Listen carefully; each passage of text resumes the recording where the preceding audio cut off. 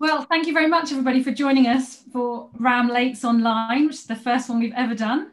So it's been an interesting evening so far with lots of events and lots of stuff going on our social media. So if you haven't seen that, pop over and have a look. Just going to do a few housekeeping bits before I hand over to Michelle and Lara. In a minute, we'll be playing the film, and I've popped in the chat the YouTube link, just in case for some reason it doesn't work playing it through Zoom, because sometimes it can be a bit glitchy. Just click on that link and you can watch it directly on YouTube, and then just come back. The one thing you'll just need to do is make sure that you mute the sound on Zoom. So you just do that by clicking on your microphone and clicking on leave computer audio, and that just makes sure that you're not having the two films running at the same time.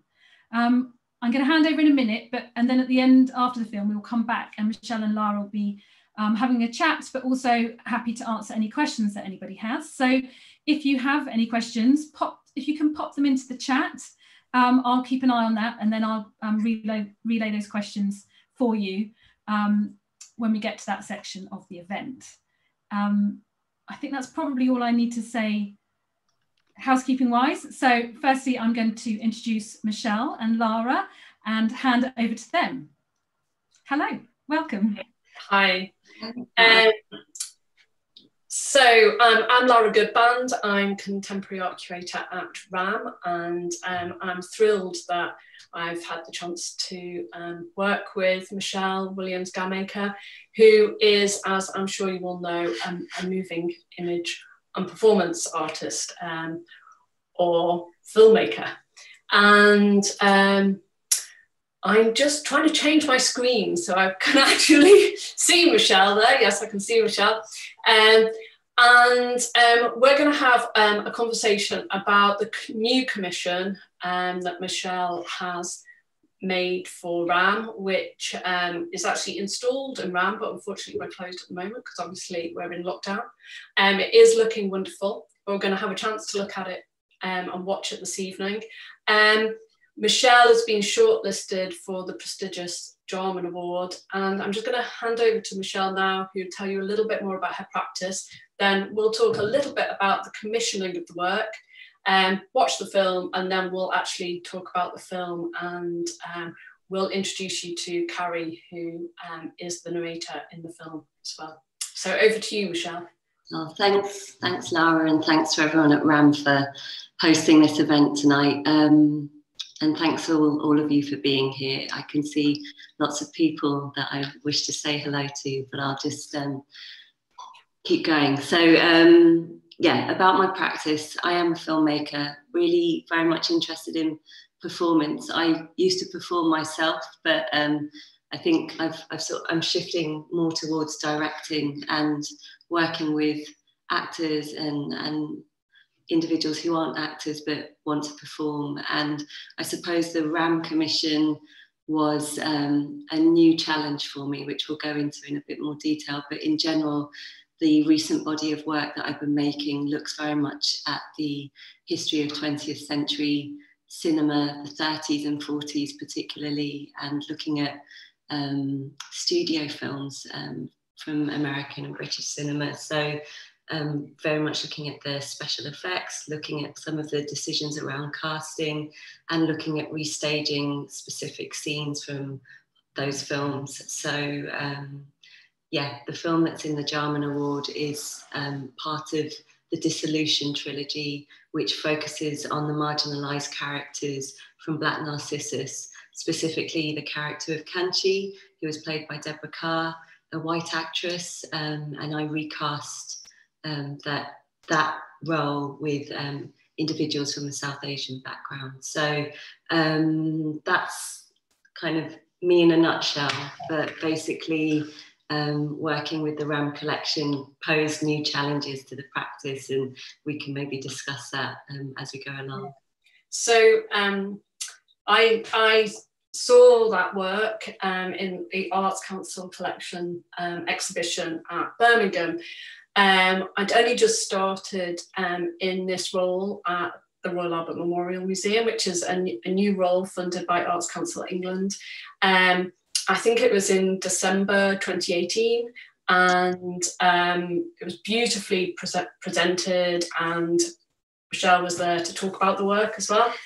And I immediately thought, this is just the kind of artist that we should be encouraging to come to Exeter and visit the museum, and see if there's an opportunity to work with Michelle. So I think he came in February last year. And I set up a series of meetings. We're very fortunate at RAMM to have a number of specialist curators and assistant curators who work across the collections. So do you want to say something a little bit about that first meeting? Yes. Yeah, it's an interesting one. I need to sort of paraphrase all of this by saying I don't remember if it was, it must have been the first visit, or if not, it was my second visit, but the process of making this film more or less coincided with my pregnancy of Ren. And so I want to say a bit more about that, but when we first met, I remember feeling very spoilt because you gave me access to different curators from different parts of the collection.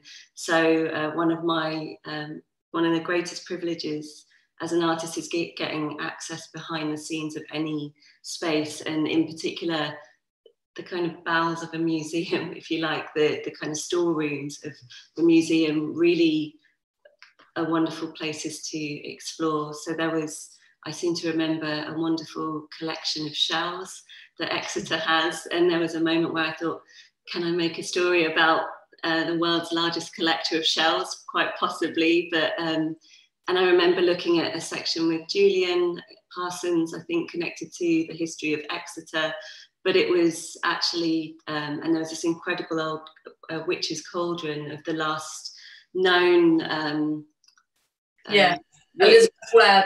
Yeah, Elizabeth Webb's cauldron, and I was very moved by that object. But ultimately, it was Tony Eccles' collection in World Cultures that drew me to it, and specifically the Arctic vitrines. And now I guess that posed a genuine problem for me, because a lot of my recent work has looked at South Asian history, and I didn't actually feel very equipped to tell the story. And at first I didn't have a story. I wanted to just make that clear. I just liked the objects that I saw and thought that maybe I could make a story about them.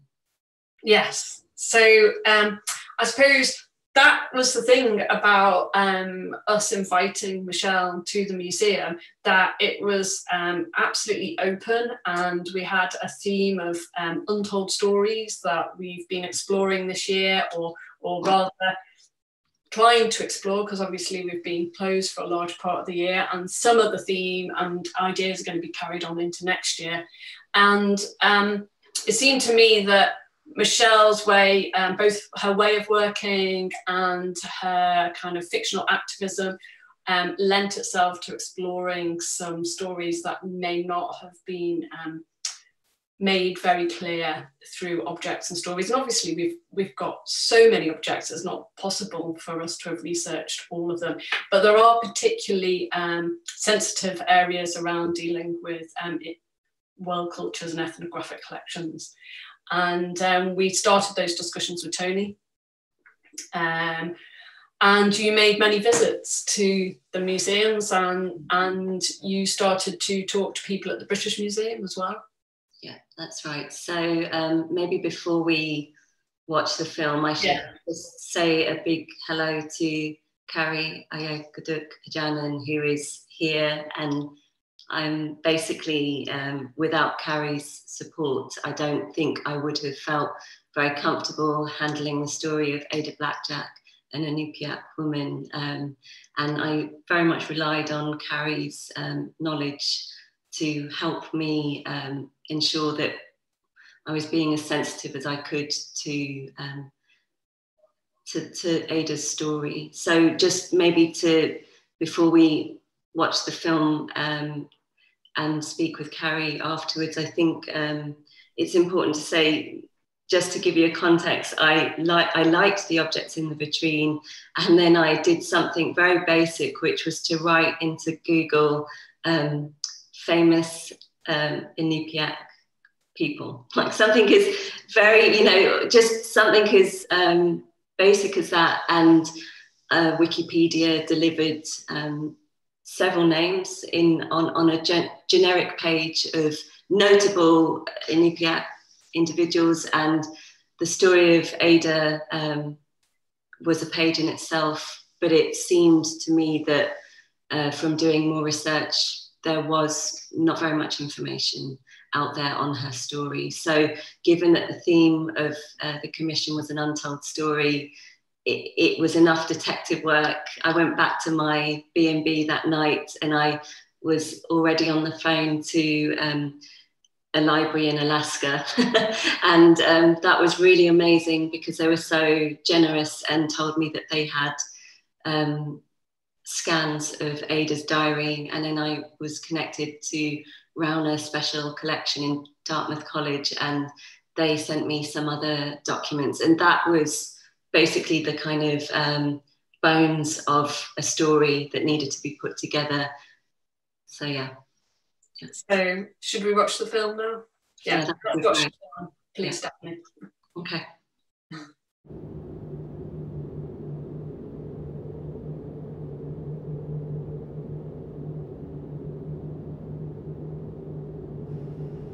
If anything happened to me and my death is known, there is a black strap for Bennett's schoolbook bag, for my only son.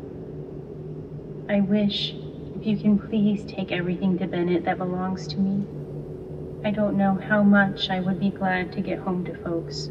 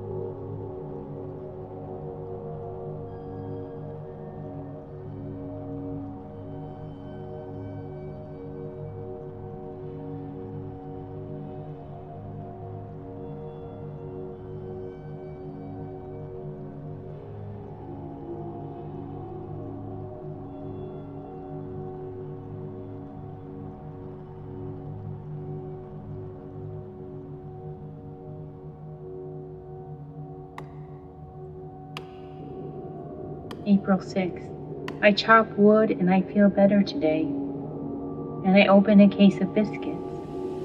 Blowing today. I guess Knight was feeling worse. He didn't have tea this evening. He said he was headache. April 21st. Would I come in and build the fire? Knight started to cruel with me. I can't count how many times he started to cruel with me and say something against me. He says, Black Jack was a good man and was right to treat me mean. He never stopped to think how hard it is for a woman to take 4 man's place, to woodwork and to hunt for something to eat for him. And he mentions my children, saying, no wonder your children die, you never take good care of them. He just tear me into pieces when he mentions my children that I lost. This is the worstest life ever lived in this world. If Knight happens to die, what will I do here in this island all alone? He is lying in bed since February 9th, and now April 21st, he looks very skinny. And it's a long time yet till we might see ship come. Well, God knows everything. May 4th. I dreamed last night that I was in a land where Knight and I was all alone. And Knight left for Siberia with 1 dog, and I was left all alone. And I saw some men with dog team, and I run down to ask them if they were going to Chinook. They said they were hunting. May 7th. And I dreamed last night Bennett and I was looking at some pictures, and we saw a picture of people swimming, and Bennett said, "Swimming pool." And I asked him, "Who told you these are swimming pool pictures?" And he told me, "Albert told me."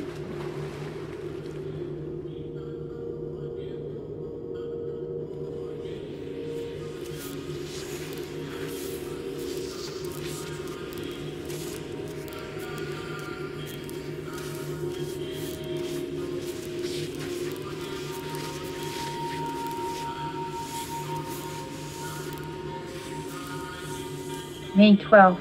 I was at the traps today. Nothing at all. I fried biscuits for night. That's all he eats for 9 days. He don't look like he's going to live very long. If I happen to live until ship comes, oh, thank a living true God. June 5th. I was over the island and got some sweet brutes. I shot one doodle bird. I thought, that's good enough for me for first time shooting with rifle. And I saw a polar bear. It was way out on the ice, first from south of camp.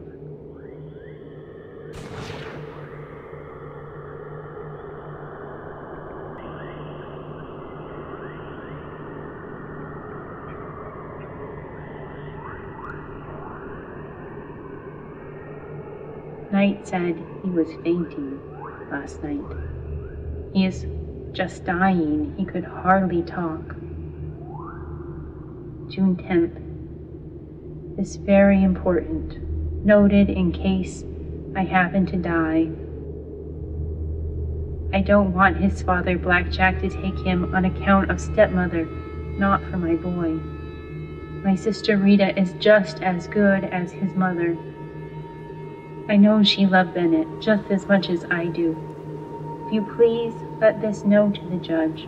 If I got any money coming from boss of this company, $1,200, give my mother, Mrs. Atotok, $200. If it's only $600, give her $100. Rest of it for my son, Mrs. Ada B. Jack. June 10th. I can't go out hunting today. My eye is sore from snowballing and rain. Knight is very sick. He hardly talks, and he is very changed. He nothing but skin and bone. My son, he lay in his sleeping bag for 4 months. So hard. June 22nd. I moved to the other tent today, and I washed my dishes and getting some wood. June 26th. I was taking a walk over to Little Island and I found 3 seagull eggs in one nest, and I cooked them for my lunch. I take tea and saccharin. I had a nice picnic all by myself. June 29th. I am home all day because I got my monthly. July 19th. I scraped 1 reindeer skin from my parky, and I sewed the hook and made fancy wool trimming around the hood. July 21st. It is all finished today. It looked like a parky all right. I also made short boots of reindeer skin and slippers.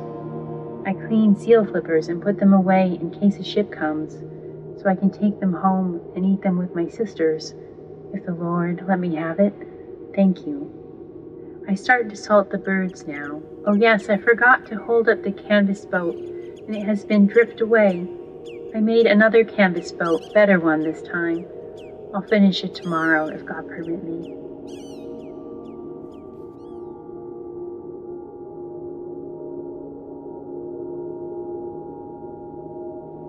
August 4th. I was just reading about Frederick A. Cook. It looks like the ice is out. I cannot see very far. It's very foggy all day. And today I found bear tracks, east side of the tent. August 8th. Now I see the ocean is pretty clear, so it looks like I was going to see a boat. Sometimes I can see a mile or 2. I thank Jesus that keep me from loneliness.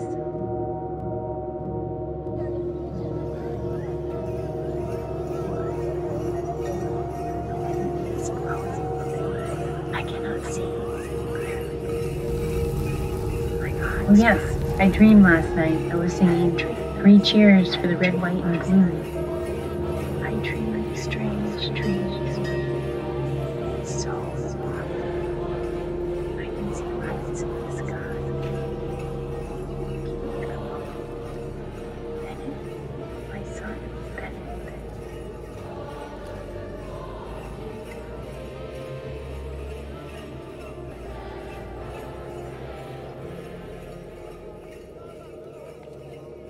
August 12th.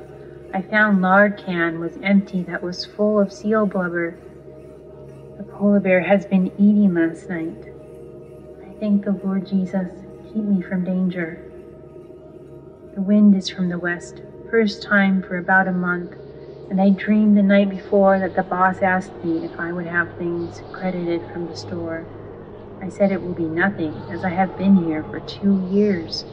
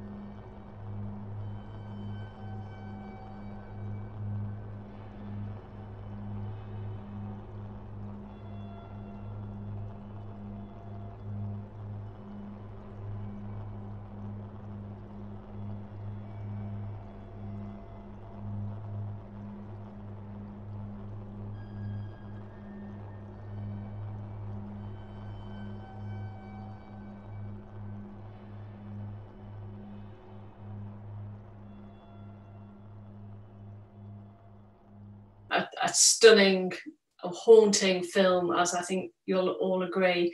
I have a few questions about the film, and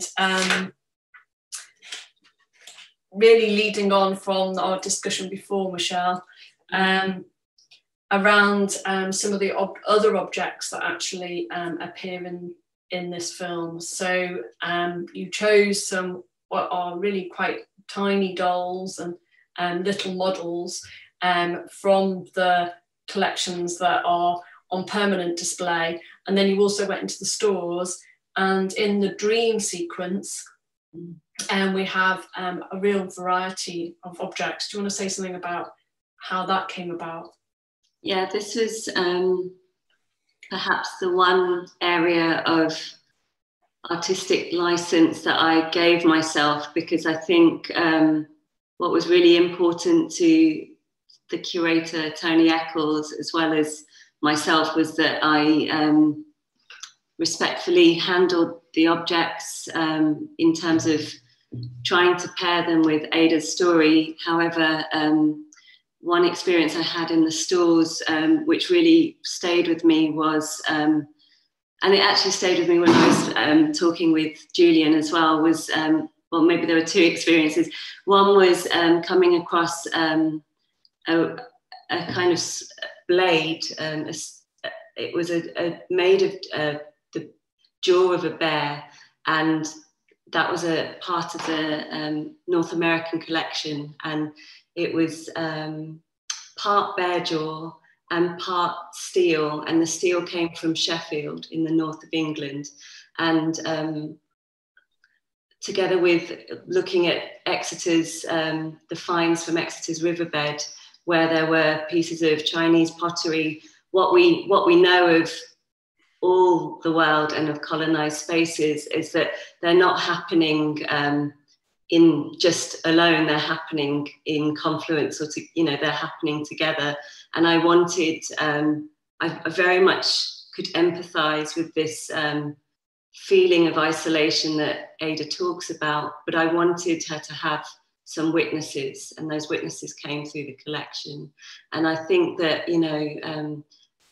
what features in the film are Mexican rain gods, some Thai dancers, and some Indian street souvenirs. And I just wanted to make a nod to the multiple colonial histories that exist in those objects, essentially. And what was so poignant about Ada's diary was, even though there were just a few sentences scattered throughout, she did mention her dreams, and the dreams for me gave me just that small amount of license to be able to bring them in sensitively, and not more. They're not more than observers, as far as I feel.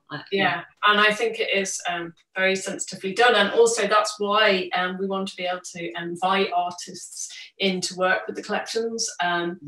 Curators have a different kind of relationship and responsibility to the objects they work with, and then there's other people who work with collections as well at the museum, conservators, and I really, really love the bit where you have focused in on the conservator's hand brushing the object, that real act of care. And I'm not sure whether it's even more poignant at the moment when we're living through this pandemic and we're caring for our loved ones and worrying about them. And we know that our health service is doing a fantastic job.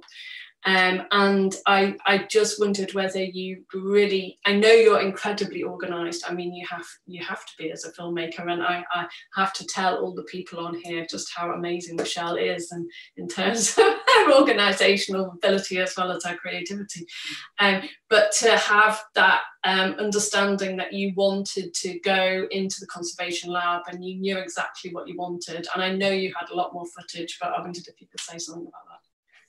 Yeah, so I suppose trying to kind of go back on the process, Ada's diary had this thread, the thread of basically survival and trying to do everything really to survive, to get back to Bennett, her son, who actually was in a home because he had tuberculosis and she needed money to be able to pay for his care, basically. So with that in mind, I felt a very strong need to care for the objects that I had decided to call Ada, and working with Sarah Clough was great because she knows how to handle these objects and really to remove the dust. It's like the tiniest Hoover, like the tiniest little vacuum cleaner. And so for me, I suppose I had written or storyboarded an idea that this figure of Ada would be placed in and out of spaces, and they are static objects, so just trying to bring in a small amount of movement, which we did through either the conservator's hands or Tony's hands, the curator, or through using fans from my brilliant collaborator Sophie Bramley, or Eddie Popperwell designing a turntable. These all enabled just a tiny bit of movement to static objects. And I have to say, because we haven't been able to appreciate it, and you know, depends what you've been watching it on as well, but we weren't able to appreciate that as it was beautifully made. I mean, the sound and visual effects are absolutely stunning, and it's also been fabulously presented by an AV technician, Oliver Sutherland, in the museum, with wonderful speakers and everything. It's, you know. I really hope that when you have a moment, everyone, if you can watch it on the YouTube channel, it's certainly higher resolution, but also Sarah Pinheiro, who's here, actually worked really hard to work sensitively with the need to introduce Foley, but also to work with Aaron Couples' wonderful evocative soundtrack. So there are layers to this production that are, you know, yeah, very special to me, but I think it would be a wonderful moment to speak with Carrie. Yes, yeah. I'd love to hear, Carrie, some of your thoughts about working on this project, if possible. So yeah, it's really nice working with Michelle. She's been very sensitive to anything that I had concerns with regarding the script, and I thought the care of the objects was just very, very delicate, and yeah, I've been. Yeah, I want to just say it's Carrie's voice that you're hearing in this.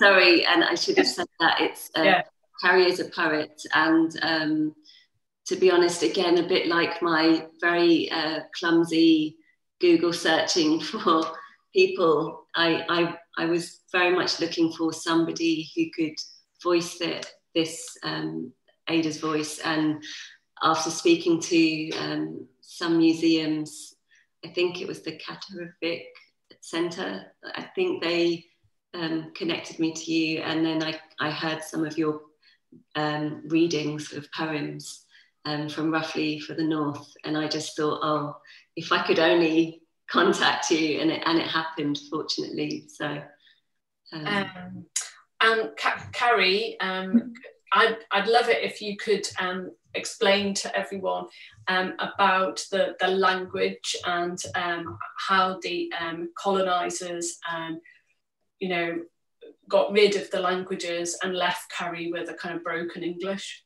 Oh yeah, so in the Nome region, and also in a lot of across Alaska and across the United States, a lot of children were taken from their parents or were orphans because of disease, or so they were often raised by missionaries. And it sounds like Ada's story was kind of typical of the time, where she was raised by missionaries to sew and to cook, but she didn't really have a very strong command of English. They didn't teach her very good English or very good writing, but mostly sounded like she was taught sewing and cleaning and things like that. And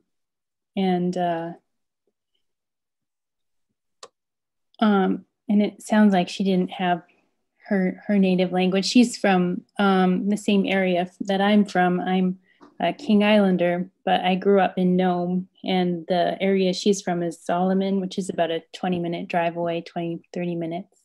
And it's near the ocean. And it's a really beautiful kind of windswept area next to a river. And so when she had to walk to Nome to try to get this job, I can just imagine what a long walk that must have been. Yeah. Yeah. In fact, she wanted to turn back, apparently, from my reading, that she turned up. Stephenson was the explorer that wanted the men to go to Wrangel Island, but essentially he had told Ada that there would be many other people joining that expedition. But when she saw that it was just her, she really had her misgivings and wanted to turn back, but also felt slightly, she felt a kind of pang of needing to support these men, because if she hadn't have gone, I think they would have perished much sooner, to be honest. Probably a lot sooner, yeah. Exactly. So none of the men on the expedition had any experience really in the region, and hunting became really, really problematic very quickly. So it was Ada's kind of ingenuity that made it happen, you know.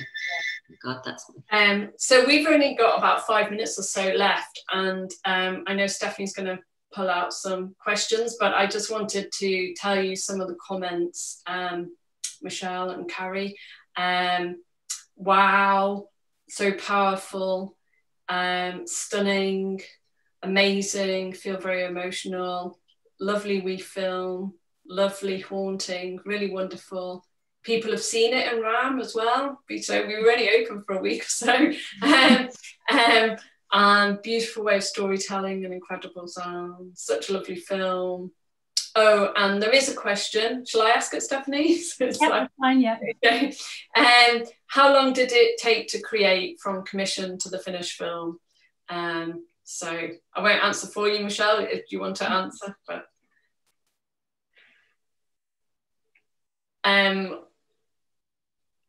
did you hear that, Michelle? Oh, Michelle seems to have frozen. Well, it took, so Michelle came in the February, and then it was finished literally we installed it about 24th or so of October. Yeah, so really, really recently. And Liz Wells asks, where is it installed in RAMM? It's installed in World Cultures, really close to the objects, just the other side of where the Parker is displayed. And my question is really to do with the dialogue between the film and the histories and objects within the story. So the diary isn't held by the museum. It is, as Michelle was explaining, she'd been in contact with the library in Alaska. Do you want to say anything about that, Carrie? You don't have to, I was just wondering if you had any thoughts. No. I know that when reading through this through the script, that you could feel like a great deal of dread at the beginning, and then it seemed like once Night died, she kind of got a second wind of optimism, and she started feeling a bit more like she might pull through this. I think just how terribly she was being treated by her by Night might have been dragging her down quite a bit towards the beginning, I think. We're going to try and get Michelle back because she's been kicked out of the call. So I'll continue answering some. She's coming back. She's just coming back in now. Oh, okay, great. And Matt explains that it is beautifully presented. Thanks, Matt. Thank you, Laura, Michelle and Carrie, an exquisite, beautiful film from Janet and Catherine. Hello, Michelle. I'm really sorry, I don't know, kicked out of my own. What happened? I thought, anyway. Well, we've carried on answering some questions, and Carrie's been a great help as well. So, and there's lots more really lovely comments and congratulatory comments in the chat.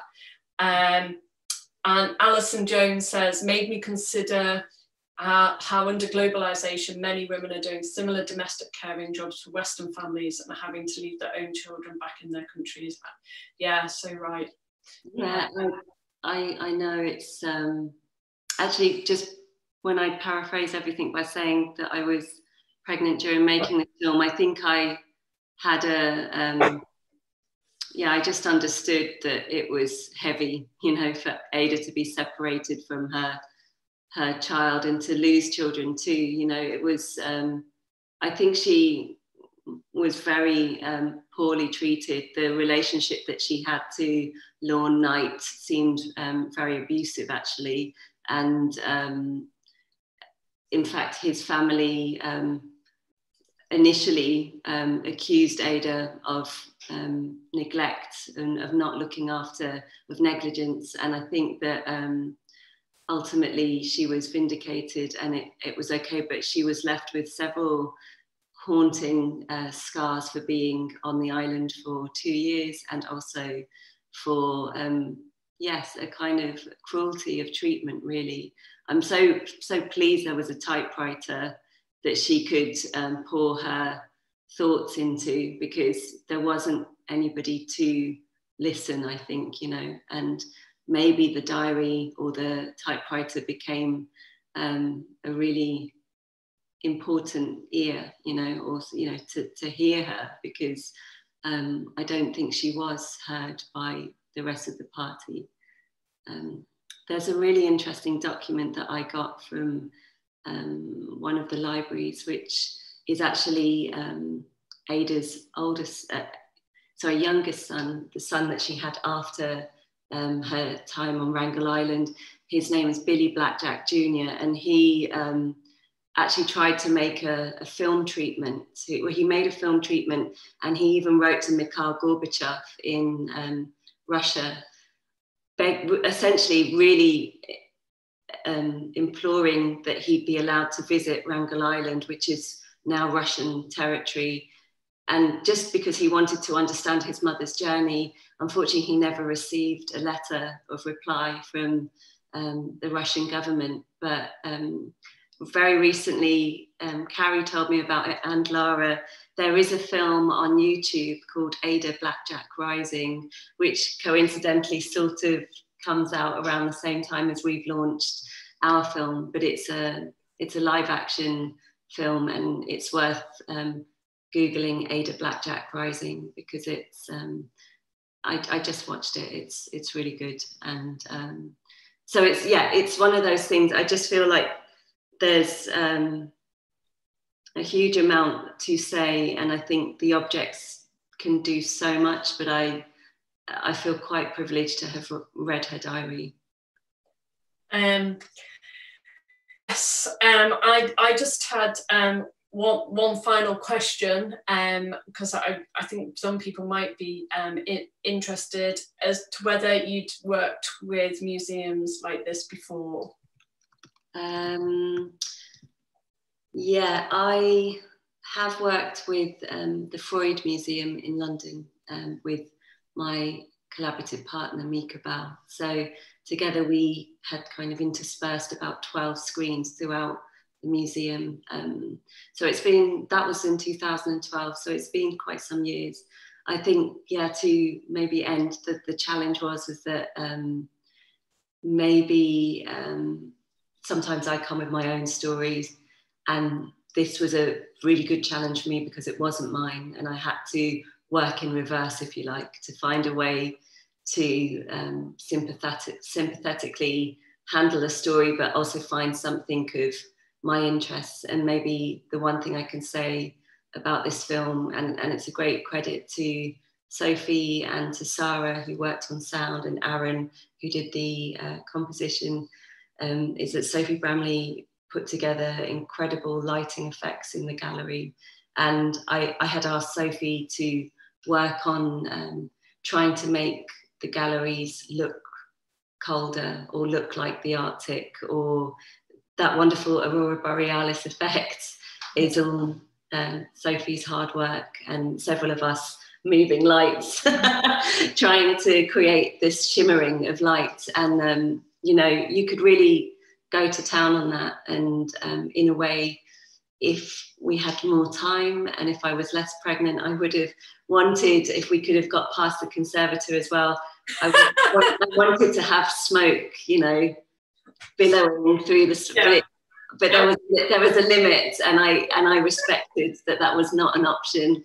In fact, I was told it was not an option. So it's like, so yeah. There's that's it. You have to work within the limitations of the museum as well, but also you've brought so much creativity and thoughtfulness, and the process was sheer delight. I mean, Michelle has obviously had to go through this pandemic, as we all have, but you know, at the point of having a young baby and then trying to make the work and everything else, and it's just wonderful that we've been able to get to this point, and it will be on display in the museum until the end of March. And I doubt very much, unfortunately, that we'll be able to speak to you in person before it ends there. But do come and see it and spend time with the objects. And I just want to thank Michelle again. It's been a really interesting process. And thank you very much for your comments, which are really lovely in the chat. Everyone's saying thank you. So thanks so much. Maybe I just want to say, maybe the fact that it got edited during a period of isolation was apt, you know, like in the end, it took a while to complete, but it helped, I think, with the final cut, because the experience of Ada is exceptionally lonely, understandably. So it made sense to me in the end to know a little bit about that feeling. Yeah. Thank you, everyone, for coming. Thank you very much. Goodbye. Thank you very much, Carrie. Thanks. Bye, Carrie. Bye, everyone. Bye.